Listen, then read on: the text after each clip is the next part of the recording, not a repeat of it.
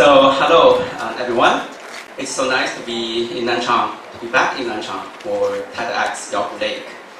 When Selena, one of the organizers, and I were talking about the content of my speech today, I told her that I wanted to say something deep, something that might help you foster an active attitude towards life, because we want to see the future this afternoon. However, she asked me one question. What kind of specific knowledge could you offer to the audience from your own perspective? Which reminded me of one thing that I have been doing for a long time, translation. And here comes the title of my speech today.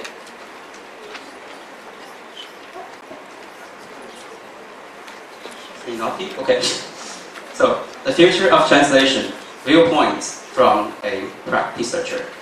So before looking at the future of translation, I would like to focus on the concept of practice researcher. So one quick question, how many of you have heard about this concept before seeing the title of my speech today? Please raise your hand. Okay, I see less than 5. Okay. So to be frank, this concept was also brand new to me 4 years ago when I started my PhD program. This concept is closely related with the long-established disputes between theory and practice. And as Peter Newmark once joked, so those who can write, those who cannot translate, those who cannot translate write about translation. So this sentence talks about the relationship among writing, translating, and translation research. And it can be seen that many people believe that practice is superior to research. So practice researcher is quite related with translation because, on the other hand, many translation researchers refuse to do the job of a translation practitioner. So the relationship is very tight. However, this is quite a different scenario for a translation practice researcher because a translation practice researcher does practice and research at the same time. So a translation practice researcher has not only mastered sufficient skills in translation, but also analyzes translation phenomena from different theoretical perspectives. So, namely, a translation practice researcher views theory and practice as mutually beneficial. So luckily, there is a translation practice researcher standing in front of you today who wants to share some of his personal viewpoints about the future of translation. I'd like to talk about 2 questions. So the first is, are there any differences between translation and translation studies? Second, if someone knows 2 or more languages, can he or she be automatically considered as a translator? So before discussing the above mentioned 2 points, I'd like to ask some of you to answer the question, what is the definition of translation and translation studies in your opinion? So any volunteers? Hello? Okay, maybe, oh, okay, there is one. Thank you. As far as I'm concerned, translation is a kind of action. It's about to translate the text into in another language you desire. And translation studies is about study on translation. It's about research, some research on translation. Okay, thank you. So just now I have familiarized you with the difference between theory and practice. So I guess some of you might have sensed the difference between these 2 terms. So translation actually deals with the act of translating, while translation studies is not concerned with the act of translating directly, but the complex of problems clustered around the phenomena of translating and translations. So this is stated by James Holmes in 1972, The Name and the Nature of Translating Studies, which is the manifesto for translating studies as an academic discipline. So the answers that you just gave have also touched upon some fundamentals of translation, which means translation is the transfer from one language into another. Yes, exactly. But this is not the whole picture. So one of the earliest works dealing with the definition of translation goes back to 1959 by Roman Jakobson on linguistic aspects of translation, in which he divided translation into three categories, which are intralingual translation, interlingual translation, and intersemiotic translation. I know these concepts might be unfamiliar to you, and I'm going to explain to you so that you know what they are exactly. So, intralingual translation deals with language variations within one language system. For example, if you know Nanchang dialect and Mandarin, then it's called intralingual translation. While interlingual translation, we know, so it's between different languages. So, for example, Chinese and English. And the third one, intersemiotic translation, deals with verbal and non-verbal information. For example, we have sign language interpreting, which means you interpret someone's gestures into some information to others. Okay. So, in the same. Okay. So now let me. I have to explain this to you. So I'm going to talk about the second question.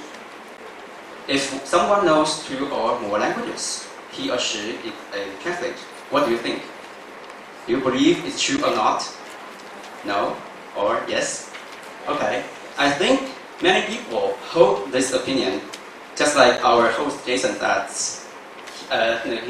someone bothers him to translate because he knows different languages. And I think this is quite related with how we describe translators and how translators work. Their work is presented to us. I'm going to give you some examples. The first one is a poem by Ma Zuyi, which is 洪荒造塔言语书，从此人间要向虚. And the meaning, so the translation of this is as follows, and I'm going to tell you briefly the background information of this. So in prehistoric time, Adam and Eva's descendants, which means human beings, want to build the tower in order to go back to paradise. And then when God knows that, he decides to destroy the tower because he believes that if the tower is constructed, his authority will be challenged. So he made the spell, Babel. And then people were scattered in different places with different languages. And that's why we need translators and interpreters in order to help communication.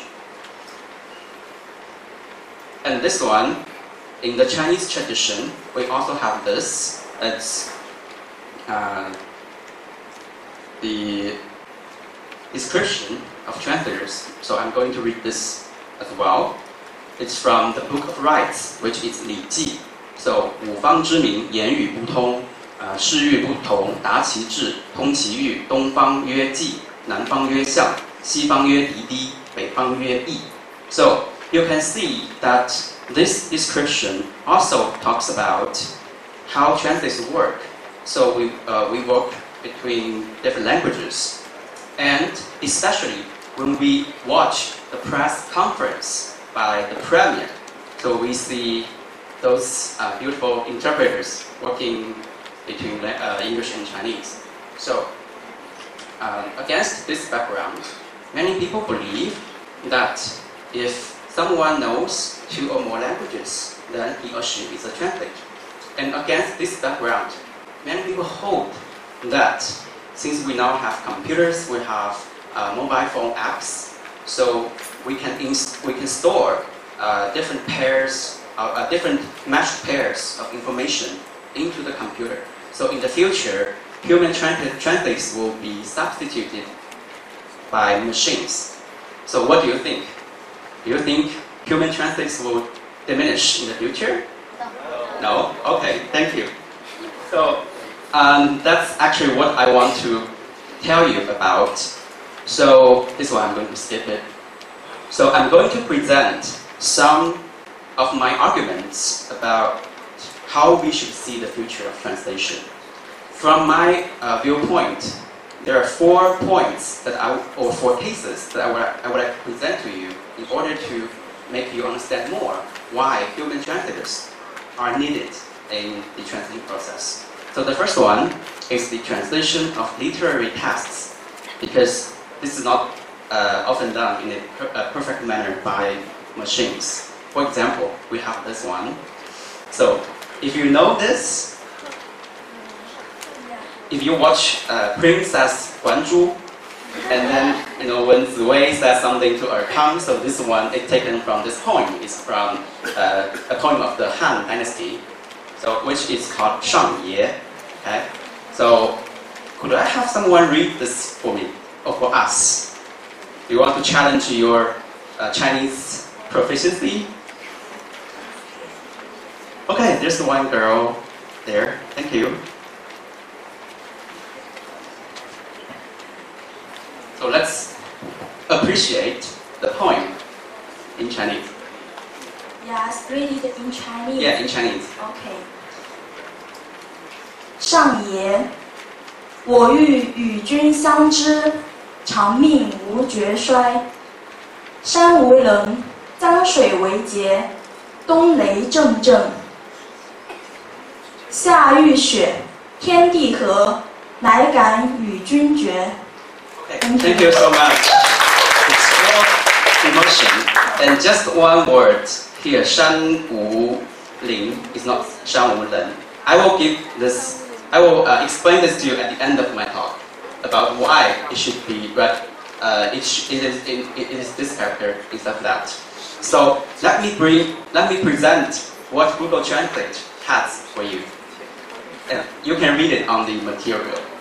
So it's like, oh, evil. So I want to know each other. So longevity never decline. Mountain without masculine. The river is exhausted. Winter 雷阵阵. So summer, rain and snow, heaven and earth together is there and the dream absolutely. So this was taken from Google Translate. So do you think this translation is intelligible? It's funny, but if you want our foreign guest to understand what the original poem says, then this is definitely not something that you want him or her to see, right? So I'm going to present another one to you, which is translated by Professor Wang Rongpei. So you can see, oh heaven above, I will shower you with my love. It will endure despite the fates above. So when mountains do not rise high, or rivers run dry, or winter thunders come by, or summer snows fly, or the earth meets the sky, so only then shall I abandon my love. So what do you think about this one? That is much better? Okay. Unfortunately, this was not translated by me. It's by Professor Wang Rongpei from Suzhou University. Okay. He's about 72 or 4. Maybe, I don't know. I met him several years ago. So this is the first point I would like to illustrate. And the second one is the translation of new words or dialect is often misconducted by machines. For example, I think many of you, maybe 1 or 2 months ago, were attracted by a very famous TV series, which is called 人民的名义, right? So there's a new word named 圈粉. So I guess all of you know what this means, right? 圈粉. So when I put this into Google Translate, I have this. So I have succeeded in beating the name of the people. Okay. So first, the translation is wrong.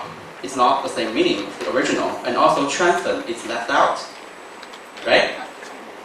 So I would say this is by Google Translate. And also, we have the translation of dialect. Could I have another person read this for us? Okay, here's a volunteer, and let's see how challenging this would be for Google Translate. 今晚的夜亮好盐，想你，想发短信给你，想打电话给你，想写封信给你，想为你唱首歌，想为你弹钢琴，想你想得无法呼吸，只想尽你一命，抚摸着你，然后带你去看夜抗最亮的熏熏。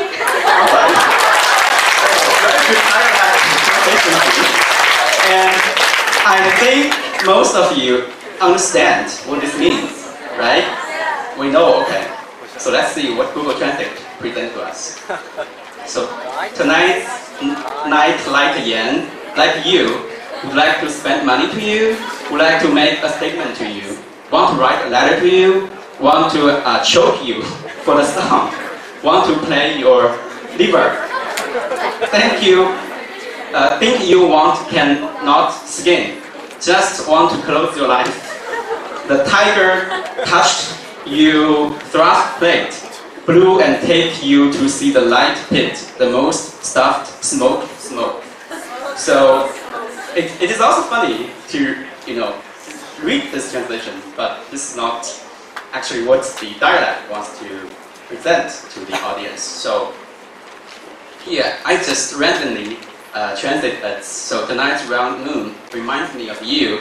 So I miss you so much that I want to send text messages to you, to give phone calls to you, to write letters to you, to sing songs to you, and to play the piano for you, because you take my breath away. I just want to have a chance to see you and caress your face, and take you to see the brightest star in the sky. So that's my translation. I think this is easy, and you can also do this. But so this is the second point that I would like to illustrate, and the third point is not that funny.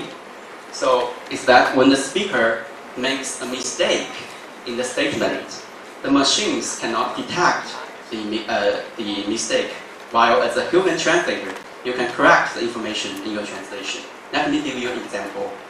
So in March, that's 3 months ago, so I interpreted for these two experts from Geneva Center for Autism.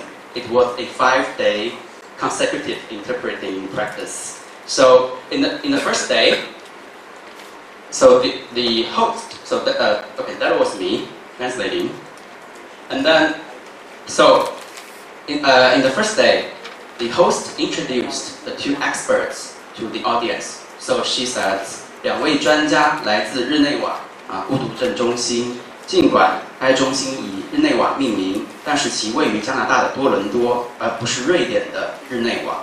So I put this into Google Translate, and I have to admit that this translation is much better than the translation of literary text or dialect.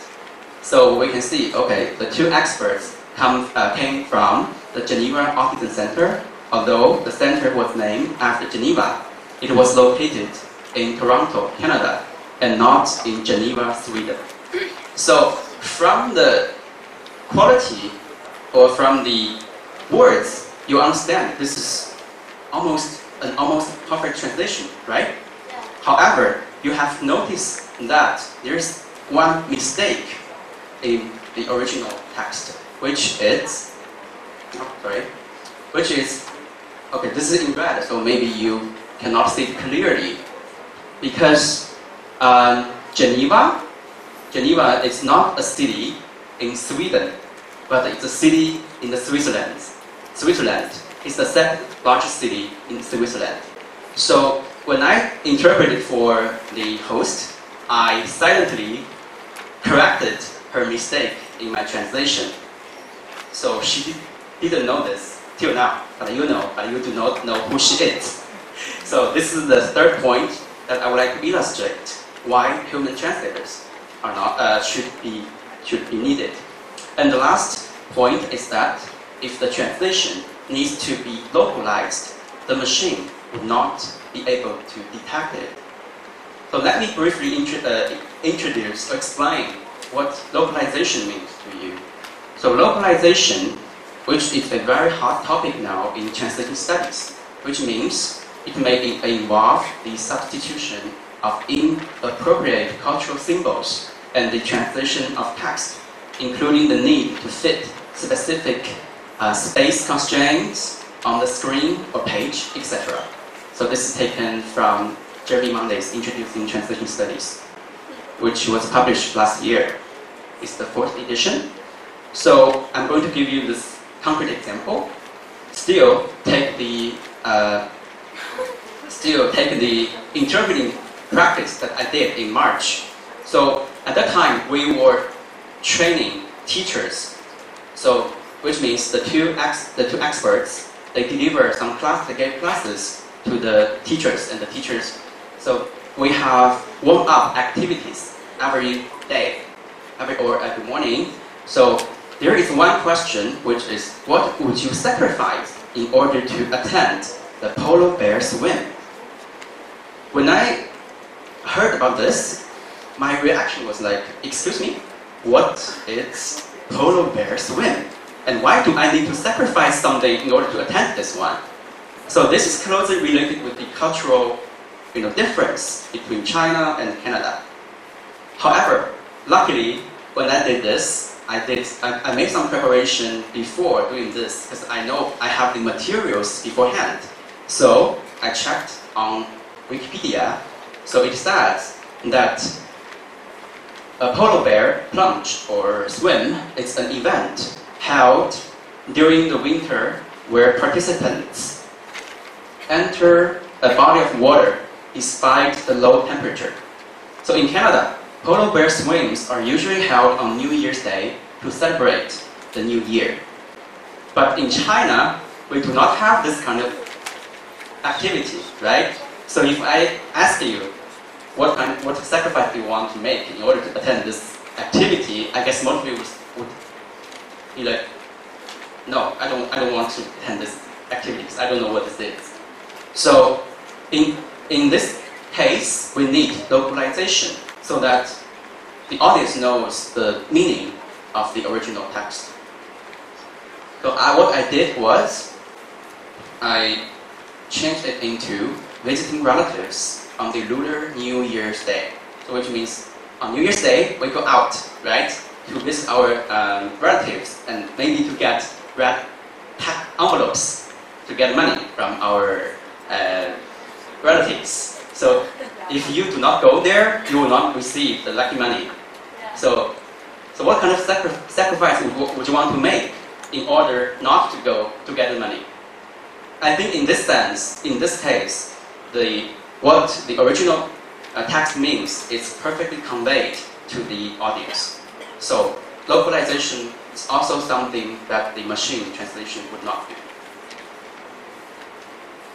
Okay, so to conclude, the future of translation, I have to admit that machine translations can be used as translation tools, and we can use corpus in order to help us translate different terms or terminologies. However, human translators are still the core of translation because translation is definitely beyond transferring one language into another. So as a translator and interpreter trainer, I want to say that the future of translation will be the combination of machines and human translators.